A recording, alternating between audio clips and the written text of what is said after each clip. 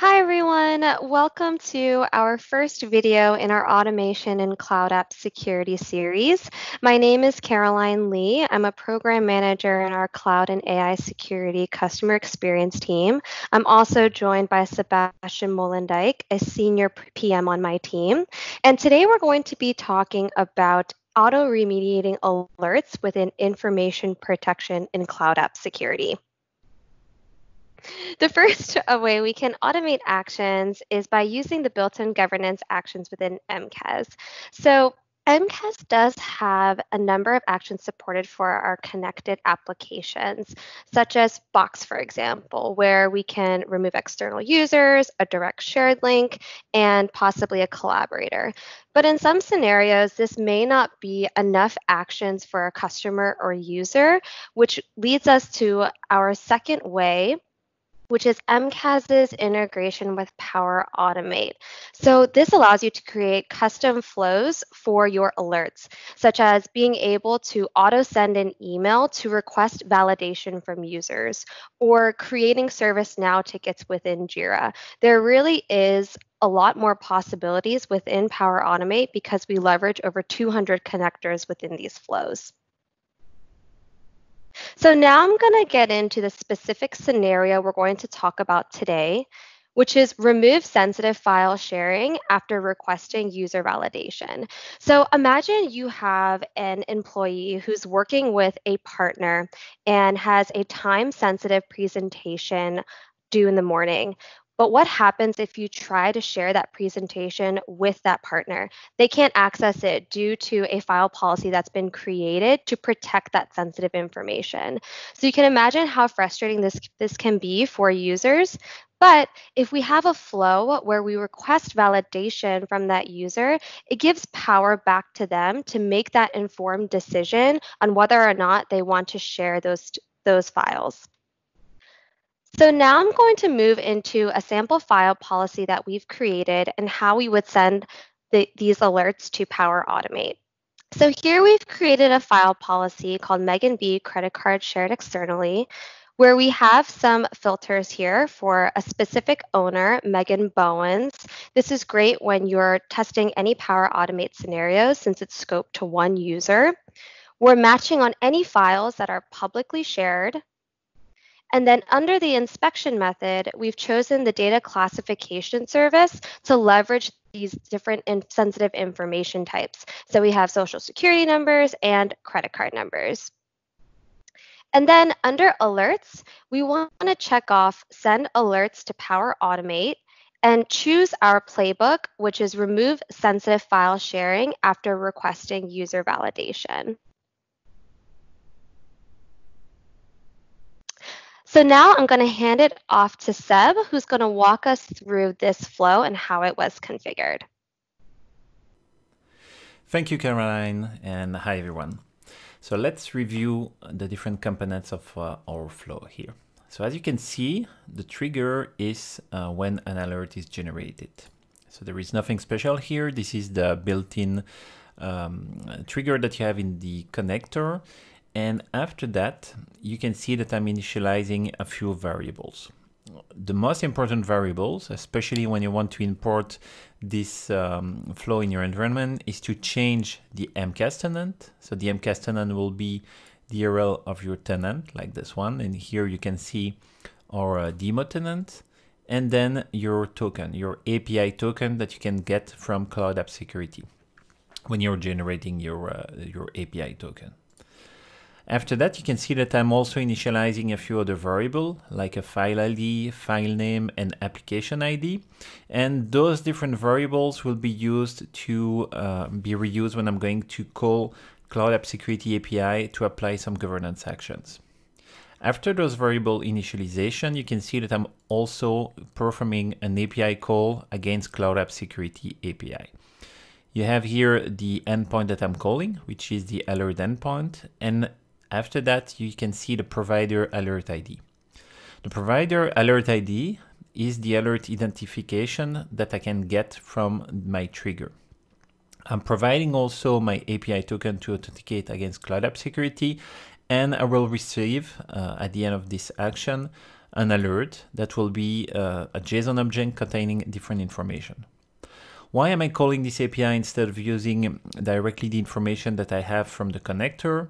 The reason is that I don't have necessarily all the right object at the moment from that native connector. So by calling the Cloud App Security API, I'm able to get all the different entity type that I'm going to reuse. After getting those details, I'm performing a call to the Office connector to obtain my user email address. We're going to reuse this email address later on when we're going to send an email to the user to ask his validation, his or her validation. After that, I have a scope. So for those who are not familiar with scope, this is a way of organizing in your workflow a set of actions that are related together. And within this scope, I'm going to call again the Cloud App Security API to collect more details on the files that trigger this alert. So the first thing that I'm doing here is that I'm filtering all the entities that I collected from calling my API when I was retrieving all the information on my alert, and I'm looking only for entities that have a file type of objects. After that, I'm setting another variable called file ID with the result of the previous operation. So basically, you can think that this file ID now contains the identification number in Cloud App Security for the file that triggered this alert. After this, I'm calling once again the Cloud App Security API, and I'm passing here as a parameter my file ID. Again, you see here the endpoint. So in this case, this is a file's endpoint, reusing my API token and passing here as an argument my file ID. I'm then parsing the JSON, so the answer that I got from the API, and I'm setting a different variable, which is the file name here, the file path, and the file ID to my different variables with the information that I received from my API call. You can see here that I'm setting once again the file ID variable. The reason is that files can have different type of IDs. They can have an ID in the application, like in SharePoint, for example, and that can be a very long ID that you will have there. But Cloud App Security also maintains its own file ID. And to be able to apply governance action to those files, I will need the internal MCAS file ID. That's why I'm setting this variable with this specific value. And the application ID here will be the ID of the application where my file is stored, being OneDrive, SharePoint, Box, Salesforce, etc. So that concludes the scope that's collecting all the details from my file. And with all the information that we already collected, the next action is to ask my user for his or her validation by sending the email here, proposing a few different options. So you can see here in the body an HTML formatted message. So that's something that you can perfectly customize to meet all the requirements that you have within your company. And I'm reusing different dynamic variables like the display name, which is coming from my Office 365 connection when I was retrieving the user email. The email is also coming from that specific object. And then here is the message that we're sending to the user, explaining that a specific file located in a specific location with a specific access level and matching a specific DLP policy has been shared externally. And so we provide the details about the rules that we have internally, and we ask the user for choosing one of the proposed options. And you can see here that in the options that we're proposing to the user is to keep the file sharing, removing the sharing, or removing external users. So Caroline will show you that my user will receive such email containing those different options. And the next step is that our workflow will wait for the selected option coming from our user. So that's the next step. And I'm using here a switch based on the different values that are possible. So let's review the first case, which is keep. And this is a case when the user clicked on a button because either we have here a false positive or because the user has a business justification for this file being shared externally. You can see that we're using the native connector, providing here the alert ID to close our alert. And we're also here adding a custom message for the alert, so we know why this alert was considered as resolved. After resolving the alert in Cloud App Security, then we're sending an email to the end user confirming that because of their answer, we closed the alert. The next case is remove sharing. So here, what we're going to do is that we're going to remove all the sharings for that file. As you can see, we have here an extra step, which is a switch, and this switch is going to look at the application we're working on. The reason is, if we compare the two governance actions that are going to remove the sharing links, for Box, the task that we use to make a file private is named remove share link file task, while for Office 365, this task is called remove everyone file task.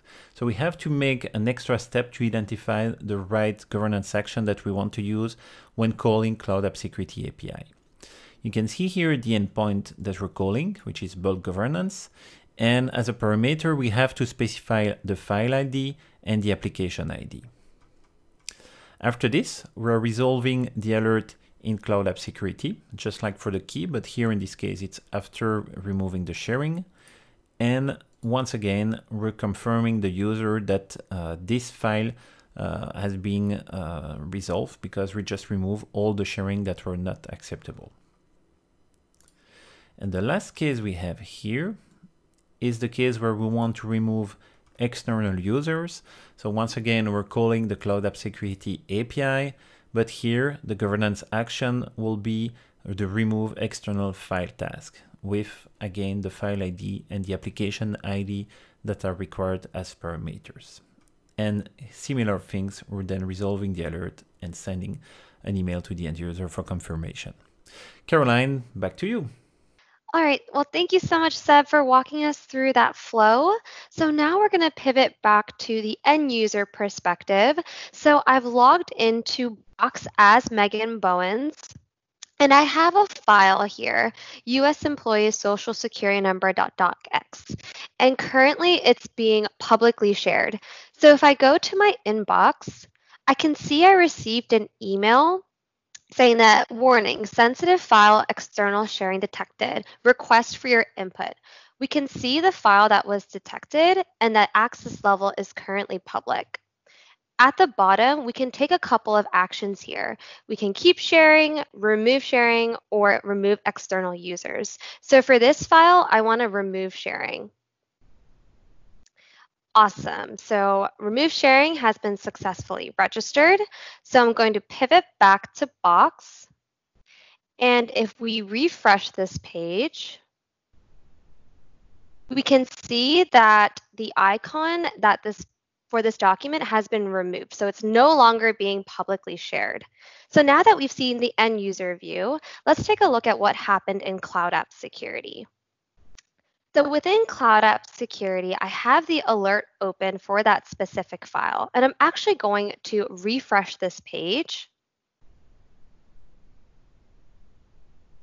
And we can see that the alert was resolved due to that flow that we created, resolved after requesting user validation. So now that this alert has been resolved, it allows me to focus on the alerts that are important to me so that I can allows me to focus on the alerts that are important to me.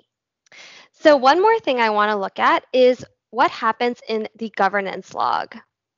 So within the governance log, I can see that remove direct shared link, this action happened. So now our admins have a way to track this type of actions as well. And then the last thing I want to show is within Megan B's inbox, we get an email saying that this governance action completed. So one thing I do want to touch on is around user education. It's important for us to educate our users around these types of scenarios because a lot of the times data leaks happen because users are unaware of the sensitive information that's being shared. So by having a flow that requests for validation, it allows us to educate our users to exercise these types of safe data practices. Thank you so much for joining us, and tune in for the next one.